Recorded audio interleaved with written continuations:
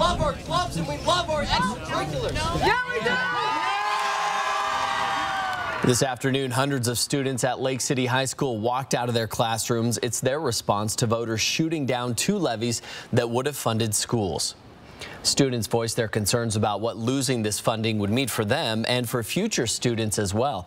KXLY's Jordan Smith was at that walkout today. He joins us live from the Lake City High School with what students are saying. Jordan.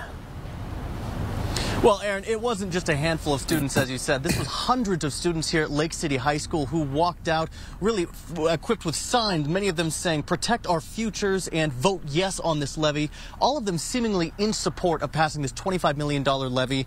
And it's understandable as to why. First of all, you can see just how big of a turnout this was. These students filed out to the soccer fields, taking turns sharing messages into that megaphone you see there. The student choir and drumline also performing to a raucous applause. Both of these programs would likely be cut without the funding from this levy, along with other activities like fall sports. And it was obvious to see what the loss would mean to these students. We truly do not have the funds to maintain something like Lake City, especially with our block schedule. So me and a couple of my friends, we organized this walkout to really spread awareness of the extracurriculars and the programs that we love and we cherish at Lake City.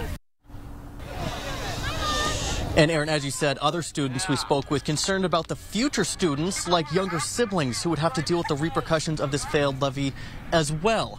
And all of the students we did speak with today did recognize that taxes would go up for these levies to be passed, but their argument is their education is worth it. We'll have much more on this on Nightside. For now, reporting at Lake City High School, I'm Jordan Smith, 4 News Now.